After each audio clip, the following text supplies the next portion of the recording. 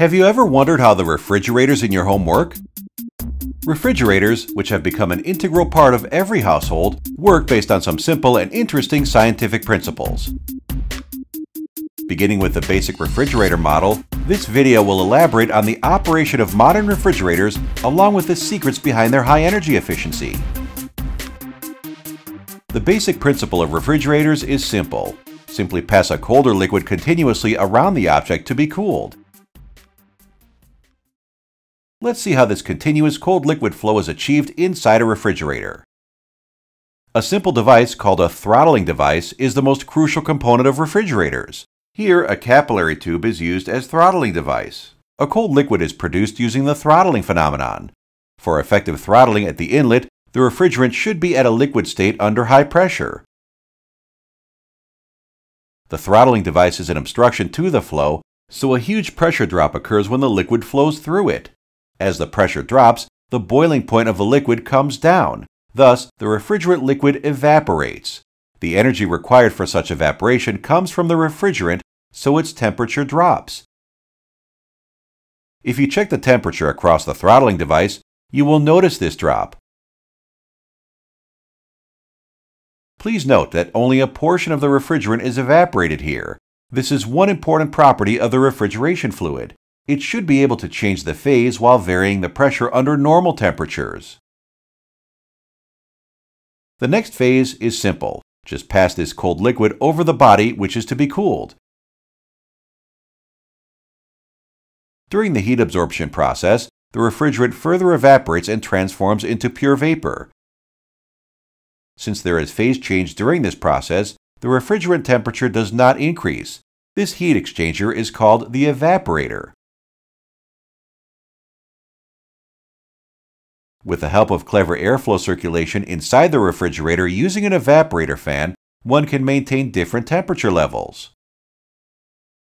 So, we have produced the required refrigeration effect. If we can take this low-pressure refrigerant to the state before throttling, that is high-pressure liquid, we will be able to repeat this process. So, the first step is to raise the pressure. A compressor is used for this purpose. The compressor will raise the pressure back to its initial value. You can see that a reciprocating type compressor is used here. However, since it is compressing gas along with pressure, the temperature will also increase. This is unavoidable. Now the refrigerant is high pressure vapor. To convert it to a liquid stage, we introduce another heat exchanger. This heat exchanger is fitted outside of the refrigerator. Thus, it will liberate heat to its surroundings. Vapor will be converted to liquid, and temperature will reach a normal level. This heat exchanger is known as a condenser. Now, the refrigerant is back to its initial state, so it can be fed to the throttling device again. Just by repeating this cycle over and over, we will be able to achieve a continuous cooling effect. This cycle is more specifically called the vapor compression cycle. Refrigerator performance can be evaluated using a term called coefficient of performance. Performance is output divided by input, so the coefficient of performance can be easily defined as follows. This is the most basic refrigerator possible ever. This refrigerator will work well in theory. However, in practice, it will face many issues. Let's see what these issues are and how to overcome them. One major issue is the frost developed in the freezer compartment. The circulated air has moisture content inside it, so when the air comes in contact with the cold evaporator coil, they will condense and form a frost around the coil. Such ice coating prevents further heat transfer, and the refrigerator becomes inefficient over time. One great way to solve this issue is to remove frost occasionally with the help of a heating rod.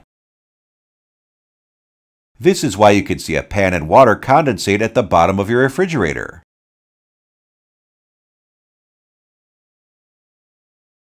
Moreover, in modern refrigerators, you won't be able to see the condenser fins at the back of the refrigerator. Instead, they use a compact condenser arrangement.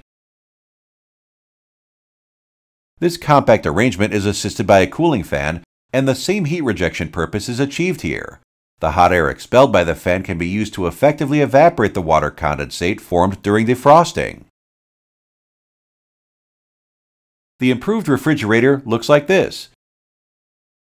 An interesting temperature distribution in different parts of the refrigerator is illustrated here. The temperature drop across the capillary tube is also clearly depicted here. You can see two refrigerant lines outside the refrigerators. One takes the cold liquid from the capillary tube to the evaporator coil, and the other, the exit vapor line from the evaporator. However, if you check your home refrigerator, you can see only one line on the outside. Why is this the case? The most crucial part of the refrigerator is the capillary tube, which need not be a spring-like device. It can be a long, straight tube, as shown. Temperature variation in the new, straight capillary tube is depicted here. You see only one line on your home refrigerator because this straight capillary tube runs inside the evaporator exit coil. This simple technique has major advantages. We know that during the heat absorption process at evaporator, the refrigerant temperature does not rise, only its phase changes.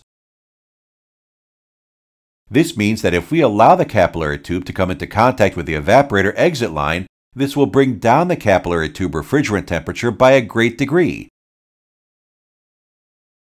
This, in effect, will lead to greater temperature drops in the capillary tube, thus creating a better refrigeration effect. On the other hand, the evaporator exit coil absorbs heat. This will ensure that the refrigerant in the evaporator exit line has transformed into pure vapor. This is good for compressors, which are designed to handle only pure vapor. A filter dryer is used to remove any moisture contents in the refrigerant which might become trapped in the compressor operation. Let us now explore the most recent innovation in refrigerators which has transformed modern refrigerators. Digital inverter compressors.